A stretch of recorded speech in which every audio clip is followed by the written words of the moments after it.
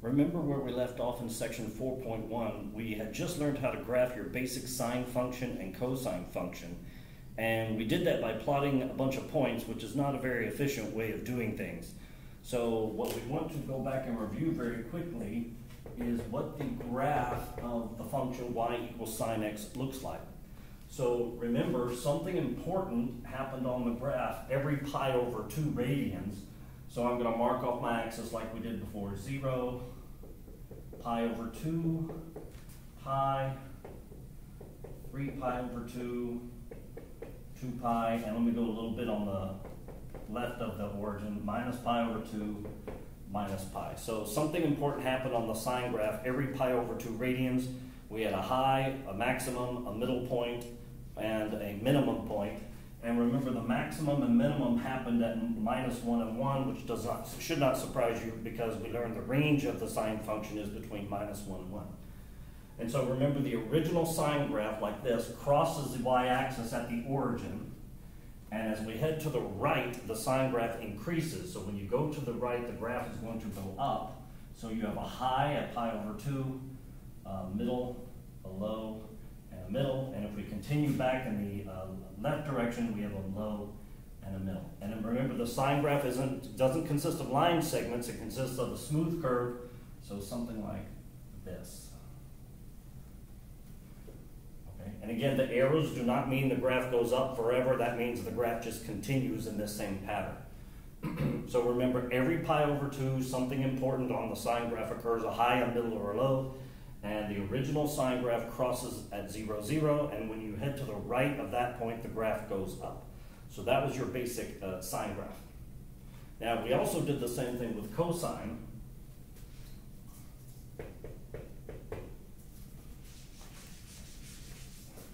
So let me sketch the exact same setup we had before. So something important happens every pi over 2.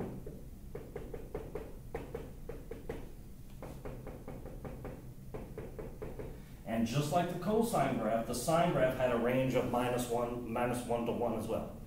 Okay? But remember, last time we saw the cosine graph crosses the y-axis at the point 0, 1. Cosine of 0 radians is 1. And that's a high, and so the next points, important places are middles, and the next ones are lows, and we'll just continue that same pattern that we just did with the sine graph. And the graph is a nice smooth curve, like that. Okay, so to construct the cosine graph, we don't have to plot a bunch of points. Just remember the cosine graph, the basic cosine graph, something important happens every pi over 2 radians. On the y-axis, the cosine graph crosses at 0, 1. That's a high, and so the next places are middles, and you can continue from there. Okay? So something we learned with the sine and the cosine graph last time was that it has a repeating pattern, as you can see. And that we defined the period of the graph to be the shortest interval of x values for which the graph repeats. So for example, if you go from 0 here, 0, to 2 pi here, that distance right there is distance of 2 pi. And notice the graph repeats. You're at a high, and then you're back at a high again, and you would continue from here, high to a high again. Notice the next high would appear way over here at 4 pi. Because 0 to 2 pi is the period. You're going to have another high once again at 4 pi, and then another one at 6 pi. So that was the period. The period for the sine graph is the same. It's also 2 pi. We also discussed the amplitude. Remember, the amplitude for the sine and the cosine graph, it's how high are the hills and how low are the valleys when you measure from the middle. So when I say the middle here, it's the x-axis here. So how high are the hills? 1. And how low are the valleys? 1. So the amplitude of your basic sine graph and your basic cosine graph is 1. That's the amplitude. Now remember, where you find the amplitude is the absolute value of the number being multiplied by the trig function. Now be careful, don't say it's the number out front. It's the number that's being multiplied by the trig function, and you take the absolute value. And we're going to do an example in a minute. And remember, the other thing we discussed is if you take any function, this is true no matter whether you're in a trig class or not. If you take any function, say y equals x squared, and you multiply that by a -1, y is minus x squared, remember what that does to the graph. The graph of y equals x squared, your basic parabola through the origin, and y equals negative x squared is a reflection of that across the x-axis. So you just reflect that graph about the x-axis, and that's the graph of minus x squared. That property is true for any function. It's going to be true for our functions in this section when we change the graph of sine and cosine. Okay, so let's do an example. In your notes, you see the first example is y is 3 sine x. And it says graph this over a 1 period interval. I'm going to ask you to identify properties that we're changing. So notice here, the 3 is being multiplied by sine x. So that means the amplitude is 3. And ask yourself, are we going to reflect this graph about the x-axis? Okay, the answer is no, because the coefficient in front of the sine x is positive 3, not negative 3. So you don't have to write no reflection. I'll only write it if there actually is a reflection. Okay, so let's sketch the graph of this function. Okay, if you look at the graphs we did before, think about an entire period of sine or cosine consists of 4 little pieces. Okay, so from, for example, with sine, it's from low, middle to high, from high to middle, middle to low, and low to middle. That's 4 pieces. Okay. So I'm going to, for 1 period, we only need 4 pieces. So I'm going to just do what I did before: 0, pi over 2, pi, 3 pi over 2, 2 pi. So those have 4 little intervals here. 1, 2, 3, 4. That makes up 1 entire period. I don't care if you go 4 pieces to the right, or 4 pieces to the left, or 3 to the right and 1 to the left, or 3 to the left and 1 to the right, or 2 to the right and 2 to the left. It doesn't matter to me which way you do it. Just get 4 consecutive pieces. Okay, so the amplitude here is 3, and so our range is going to be from -3 to 3. Okay, and then you ask yourself at this point, what does the original sine graph do on the y-axis? Well, the original sine graph crosses at 0, 0, and as we head to the right, the graph is going to head up. So we have a high here, a middle, a low, and a middle. And there's your graph of y equals 3 sine x. Okay. Now, this graph by itself may not be that useful, but don't mess up your notes. Don't add this to it. What does the original sine graph look like compared to this? Well, the original sine graph crosses 0, 0, but notice its high point, the original sine graph crosses at 1, and then down here at -1. So I want you to see the original sine graph looks like the blue here. Okay, so you can see that what we've done here, we've done the multiplying by 3 to a vertical stretch to change the amplitude from 1 on our original graph to 3 on this one. Okay, so that's our first example. So the next example in the notes is y is -2 cosine x. Okay, so I want to do the exact same thing we did before. Let's identify the properties here. So the amplitude of this graph is 2. Remember, it's the absolute value of the coefficient. So we're multiplying by cosine x by -2. The amplitude is the absolute value of that number. But what does this negative being multiplied tell us here? Here we're going to reflect about the x-axis.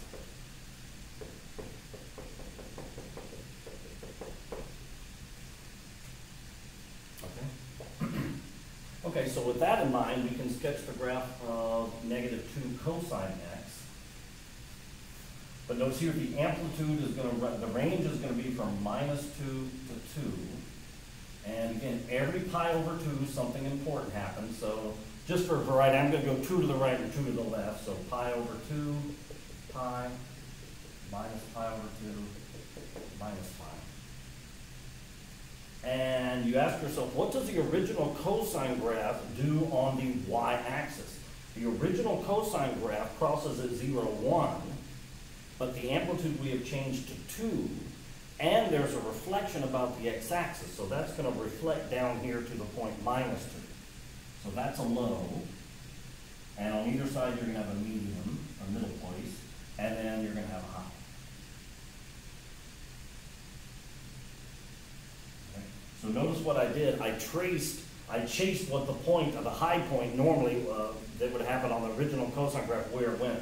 So the original cosine graph crosses at 0, 1 on the y-axis. The amplitude in this problem got changed to 2, and because there's a negative coefficient in front of the cosine function, you reflect that over the x-axis, which puts me at -2. So that's a low, and then you have middles and highs. So that's the graph of that. Okay, let me pause, let me stop this here, because the screen is very dark.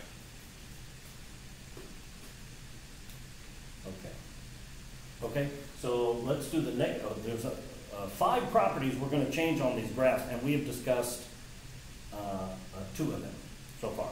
So the number up front gives you the either a reflection or not, and changing the amplitude possibly. Okay, so the next property is we're going to look at functions of the form sine bx or cosine bx.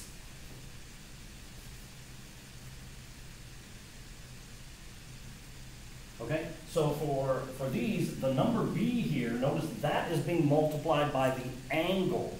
So it's not multiplying by the trig function, it's multiplying by the angle. So bx. Now, that affects the period. Okay, so in both of these examples here, the period is 2 pi divided by that number b. So whenever you multiply the angle by a constant, and here we're assuming the b is greater than 0, whenever you multiply the angle by a constant, it affects the period in this way. The period is not the number b. The period is 2 pi divided by that b. Okay, so notice when we change the amplitude, it's a vertical stretch. When we change the period, it's a horizontal stretch or a squish. Okay, so that's what's going to happen when we have this number b in front of the x. Notice in our original example, if we just have, say, sine x, notice b here is 1, right, 1x. And so notice what, according to this formula, what would the period be? It'd be 2 pi divided by b. b is 1, and 2 pi over 1 is 2 pi, which is the period of sine x. Okay, so the formula works even on our original case. Now you may ask yourself, where is this 2 pi coming from? That's the original period of the sine graph and the cosine graph. Okay, so it's 2 pi, the original period divided by b. Okay, so let's do an example. So the next example in your notes says sketch the graph of y is cosine 3x. So just like before, I want to go ahead and identify everything here.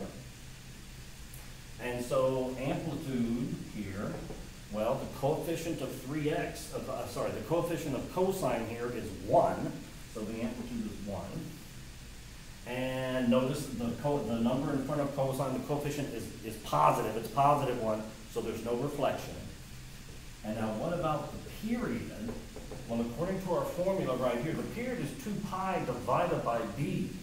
So it's 2 pi divided by the coefficient of x, which is 3.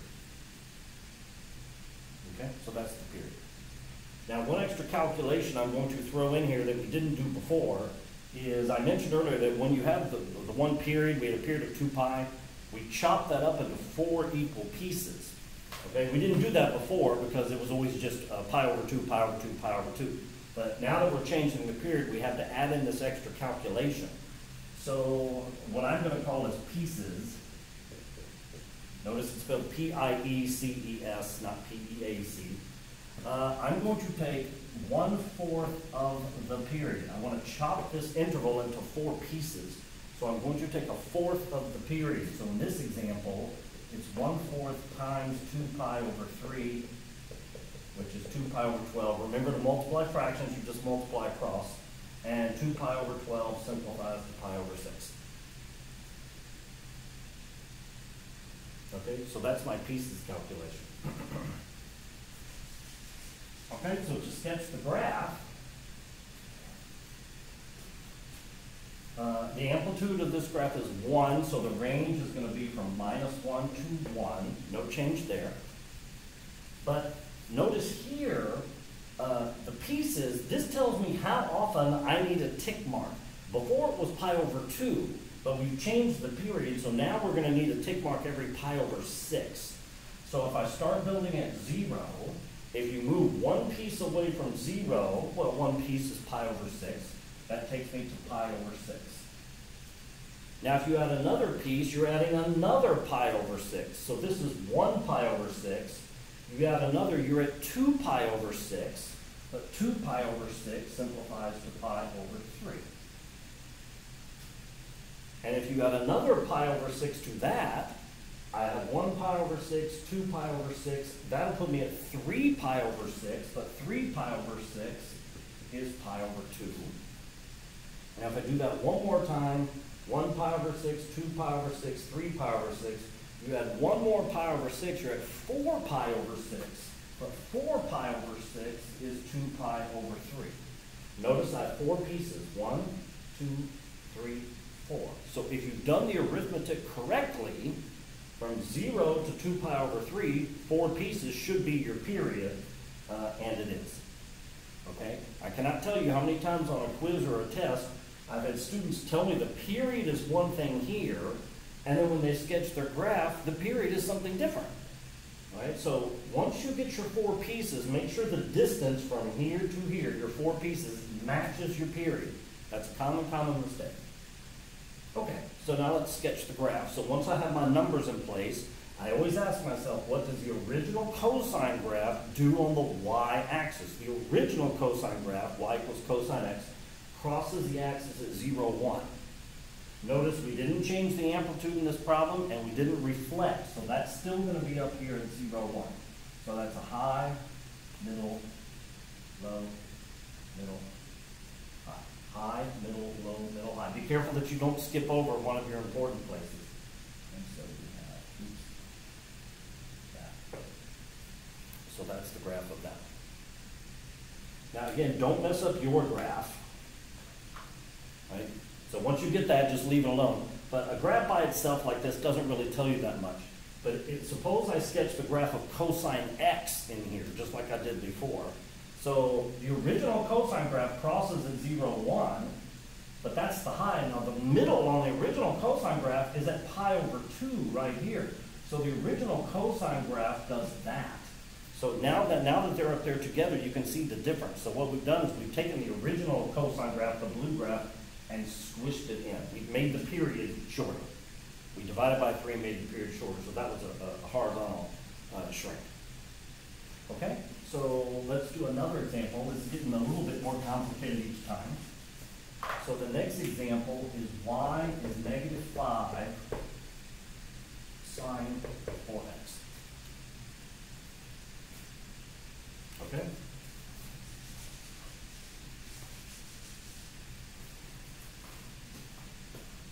Okay, so like before, we want to go ahead and do the identifying. Go ahead and pause your computer, pause the video, and see if you can do the identifying. Remember, amplitude, reflection or not, period, and then do the pieces computation. See if you pause the video and see if you can do that, and then I'll do it and see if we get the same thing.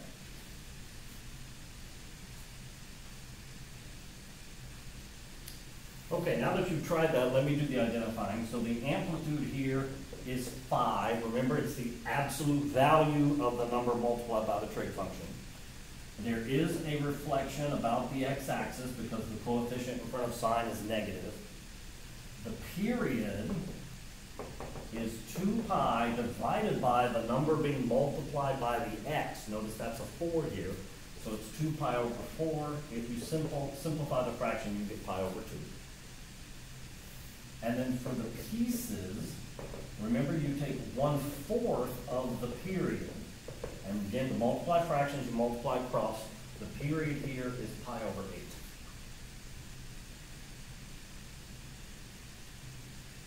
Okay? Now we're ready to sketch the graph. So since the amplitude is 5, I know my range is going to go from -5 to 5. And something important happens every pi over 8. So I'm going to start building from 0. And if I add a pi over 8, that puts me at pi over 8. If I add another pi over 8 plus pi over 8 is 2 pi over 8, which is pi over 4. Just to be different, I'm going to move back and then to the left. But it's going to be the same numbers I got, just negative. So there's negative pi over 8 and negative pi over 4. Notice I have 1, 2, 3, 4 pieces. And from minus pi over 4 to pi over 4 is a total distance of 2 pi over 4, which simplifies to pi over 2, which is what the period was supposed to be. So our calculation is correct. And again, once I have my graph labeled on the x and y axis, then I always ask that same question: what does the original sine graph do on the y axis? The original sine graph crosses the y axis at 0, 0. And so this one will too. Now remember, the original sine graph, from that point when you head to the right, the graph goes up. But here we did a reflection. So this time when we head to the right, the graph is going to go down. So we have a middle here. This is a low. That's a middle. Middle, low, middle, high. No. So that's the graph of negative 5 sine 4x. And again, don't mess up your picture. But if you were to sketch the original sine graph with this one to see what changed, the original sine graph crosses at 0, 0. And when you go to the right, it heads up. But notice the next point, the high point, is at pi over 2, which is double that, which would be way out here. So the original sine graph does this. Right? And so notice, notice what it's done. It's, well, and I cheated too. I just lied. The original sine graph doesn't have an amplitude of 5, it has an amplitude of 1. So way out here at pi over 2, it's only going to go up to 1. Look like that. So notice what this graph has done, the black graph here. It's taken the original sine graph, what I have in blue, it's stretched it out and squished it in. Okay, so that's what that graph is. Okay, so we have one more to go in this section. I hope you realize I'm doing the same thing over and over and over again, just like almost every problem we've done in class. And you have to remember the steps. Just follow the steps. Okay, so this last one is y is negative 3 cosine of 1/2 x. Okay, so again, pause the video and see if you can do all the identifying, and then I will do it. We'll see if we get the same thing.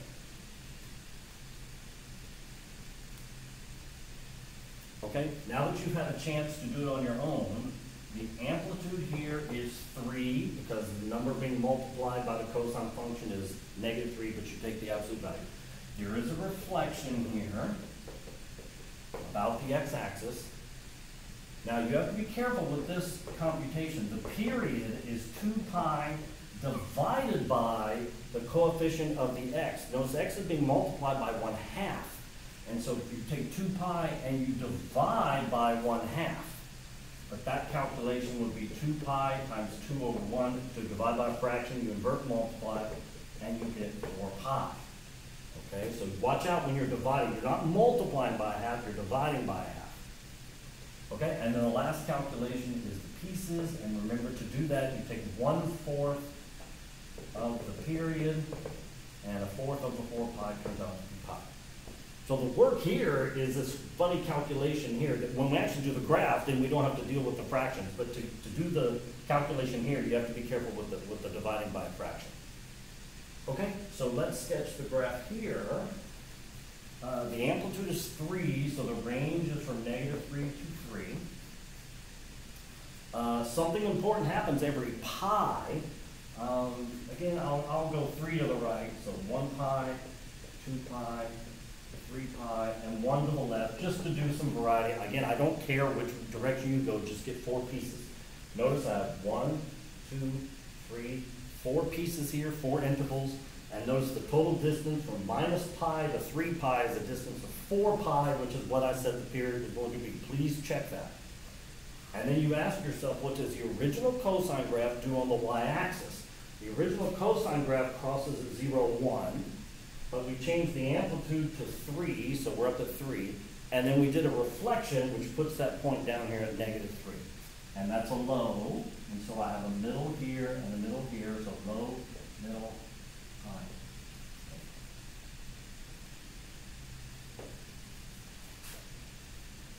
Okay, and that was the last problem in this section, so hopefully that'll get you through the homework. So start working on that, and hopefully I'll get the next video done soon.